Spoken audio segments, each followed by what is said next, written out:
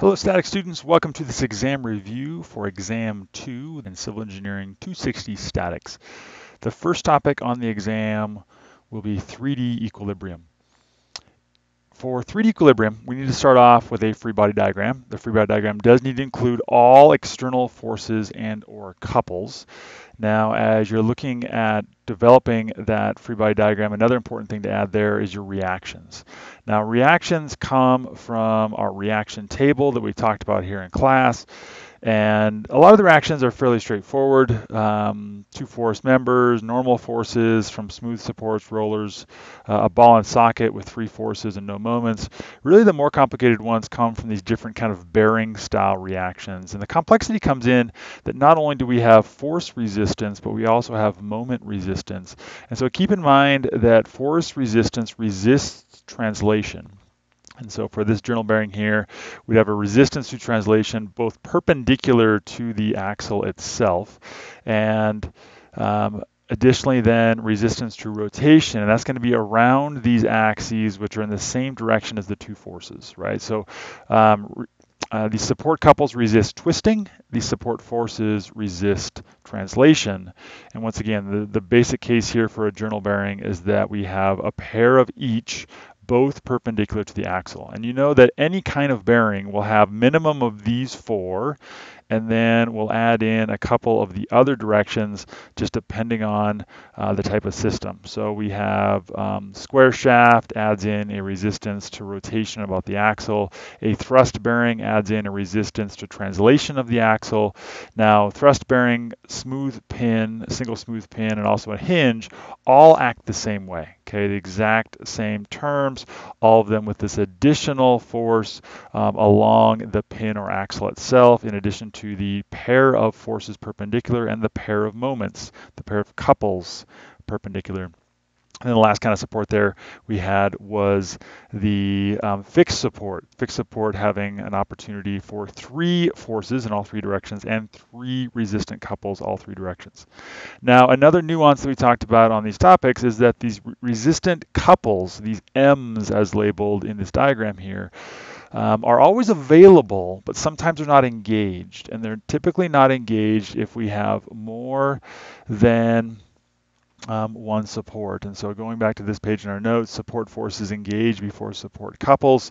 The basic idea here is if we have only one support, like in this case right here, this journal bearing at A, that would likely engage those couples, whereas over here on this other diagram, we have two different supports, one a journal bearing, one a thrust bearing, and therefore these couples that are perpendicular here to Y, so in the X and the Z, will not engage because the support forces in the opposing bearing will engage first. Now, then the next step is getting into actually solving the problems. Now, as you think about solving these problems, we have our 6 equations, some of the force XYZ, some of the moments XYZ. As you take some of the moments, probably the easiest way to do this is sum all moments about one single point. So you end up with kind of multiple determinants from each R cross F moment, and then gather all of your I terms, your J terms, and your K terms into independent equations. I hat, J hat, K hat equals 0, and that gives you your moment equations. Fundamentally about some of the moment in the X is your I hat equation, some of the moment in the Y is your J hat, some of the moment in the Z is your K hat. All right, so after we covered 3D equilibrium, we got back into two-dimensional problems, and we talked about fixity and statical determinacy. And we had 3 rules for determining if problems were solvable in statics. These 3 rules are if there are 3 support force components, that's a good thing. We want 3 because then we have 3 equations, some of the force X, some of the force Y, some of the moment. We also do not want parallel support forces. If they are parallel, then we can have translation perpendicular to those supports. And then the third one here is that we want the lines of action to intersect at one or more points.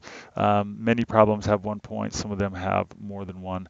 And so we know that with 2 or more intersection points, the problem is solvable. So if all 3 of those are true for a rigid body, noting that this is the free body diagram of that rigid body without any applied loads, right? These are only reactions. Then we know that that system, no matter what the external loads are, is solvable. All right, moving on now into trusses.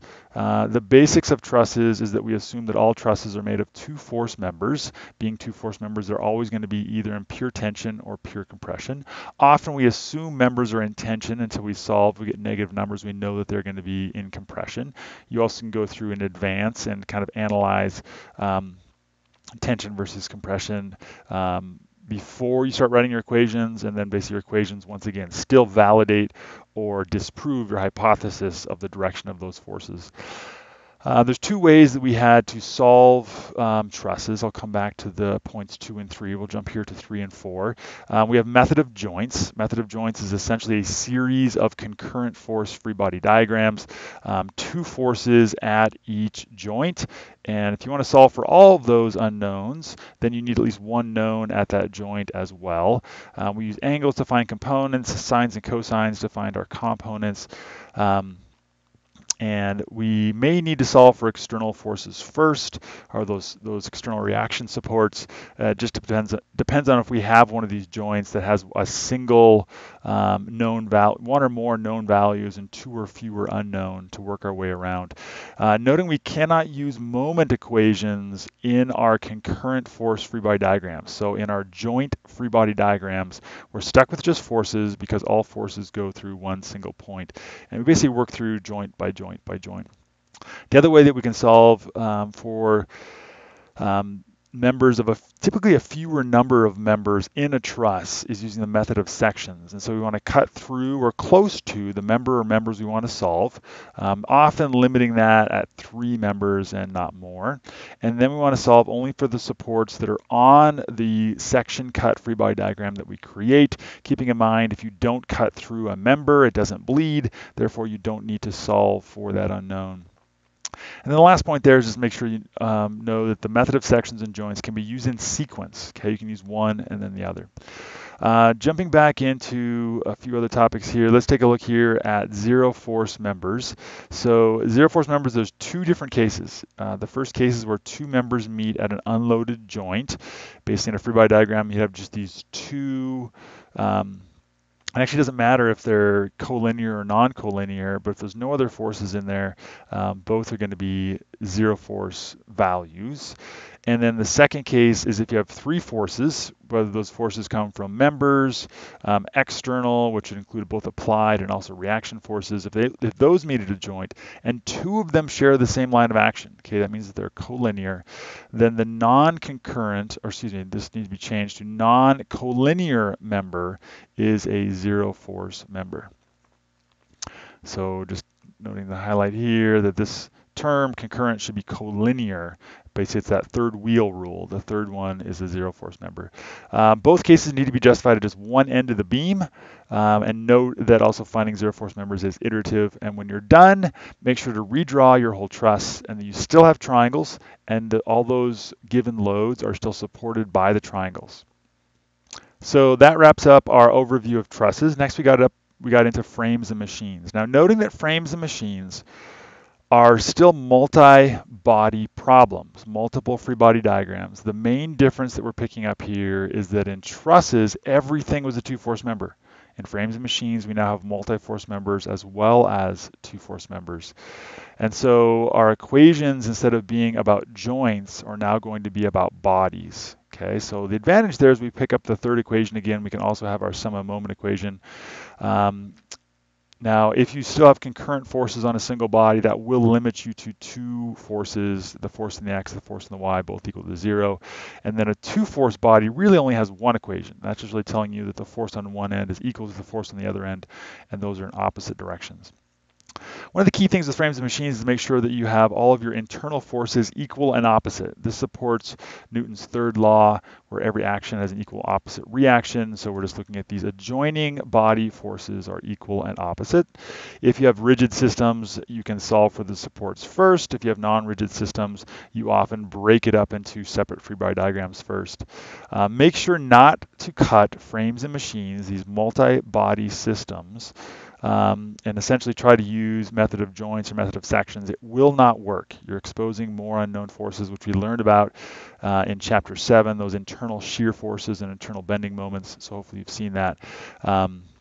We'll talk about it later in this video, but neither of those will work. Make sure you do the free body diagrams of the entire bodies, uncut bodies, just separate those bodies apart. Next, we got into centroids. And in centroids, we looked at both two-dimensional, three-dimensional centroids related to area, centroids related to mass, centroids related to weight. And in the various frameworks, you essentially have the same overall equation, and you just need the area in the top here to cancel with the area in the bottom. So if you're using weights, you'd need a first moment of the weight in the top, the weight times the x tilde of each body, summed all up, and then divide that by the total weight. And we set up some pre-organized charts, or excuse me, tables to do this. As we work our way from one body to the next. Important things here is keep in mind that if you have an axis distance, so a distance from our absolute axes back to the centroid of a body, which is negative, make sure to list that as a negative x tilde, y tilde, or z tilde value. And then if you have any cutouts in your shape, make sure that you list those as negative areas, volumes, weights, masses, whatever unit you're using in your computations. So a natural next step from centroids is jumping back to section 4.9 and thinking about distributed loads. And so distributed loads are looking at if we have a force that is distributed over a length. Now in this framework here, we only looked at two-dimensional distributed loads. We realized they could be also distributed over a third dimension, basically over an area as well. But we can replace a distributed load with externally equivalent point loads, where the magnitude is the area under the load and the location is through the centroid of the distributed load. After this equivalent point load free body diagram has been created, then we're back to solving with our standard some force x, some force y, some moment on a three-dimensional body. Next, after distributed loads, we got into chapter 7, and chapter 7 was looking at the internal forces. Once we cut inside a multi-force body, we expose an axial force, we expose a shear force, and we expose a bending moment. This is covered in sections 7.1 through 7.3, although we didn't really dig too deeply into 7.2, which is writing these equations, basically location variable equations, but you're welcome to take a look at that if you'd like to. So we have positive sign conventions for section 7.1 in order to draw our shear and moment diagrams and basically find the same signs that we would from our shear and moment diagrams. That is that the axial force, which is labeled either A or N, is going to be positive in tension, negative in compression. Then the shear force is going to be positive if that force alone would try to cause clockwise, which is opposite right-hand rule rotation. And then the bending moment at the cut face would be smiling. So let's take a look at how those assumed positive shear, moment, and axial forces manifest themselves. And so if we have tension as positive, I'm going to list this as my tension force, my axial force A. Now the shear causing opposite the right-hand rule rotation means downward here on this right cut face, so this would be V, and then upwards here on the left cut face, and then the moments would curl up over the top, causing this beam to basically concave downward, and so that's smiling, and so that would be they're curled around, the arrows pointing upward on both ends. And so these are all assumed positive values of the shear, axial, and moment. If you get a negative value, it doesn't mean that you're wrong in your computations. It simply says that by these sign conventions, we know that we have the force or the moment in the opposite direction. Back over to our review sheet. So when we have a direct solve, we do need the supports, at least that are on the half of the body on the section that we're solving.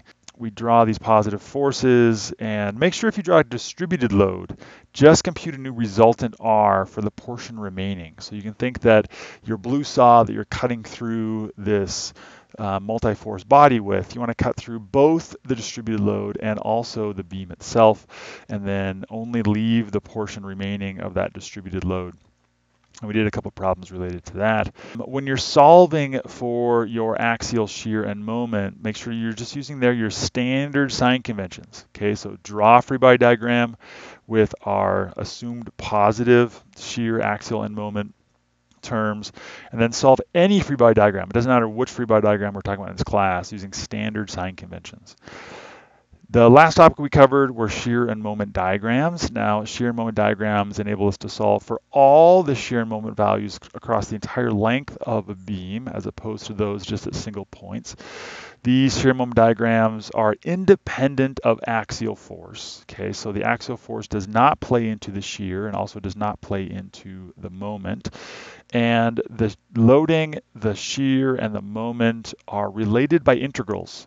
If we take an integral of our loading, we end up with our shear. If we take an integral of our moment, integral of our shear, we end up with our moment. And so with these integral relationships, we also have, basically they manifest themselves as these kind of jumps and slopes. And so here's a table summarizing those jumps and slopes. If you have an upwards force, it's an upward shear force jump. If you have a downward force, it's a downward shear force jump.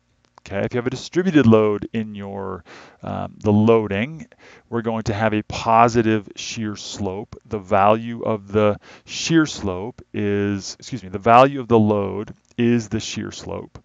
And then, of course, negative to the negative. And down here for moments, the jumps caused by couples. Now, these are concentrated couples at one specific location. So these are not R cross F couples or R cross F moments. These are the couples that are drawn with rotational arrows. If it is positive from the right-hand rule, it is a downward moment jump. And you can use either of these two rules, opposite the right-hand rule, or you draw your couple arrows always on the left-hand side of their point of application, and the arrow will point in the jump direction. And then we also have this relationship for the slopes, that the value of the shear is the slope of the moment. So positive slope, or positive value of shear gives me a positive moment slope. I mentioned there is kind of this alternate technique in cutting at an unknown distance x and deriving the shear and moment. It's essentially using knowledge from 7.1 and these same kind of shear and moment diagrams with assumed positive values. And instead of solving at one specific point, we're going to solve for regions of loading. And so every beam basically between loads would have a different equation for its shear and moment, and we could derive those. And then in the example that we did on Wednesday in class, I also showed you how to write equations for the loading, the shear, and the moment.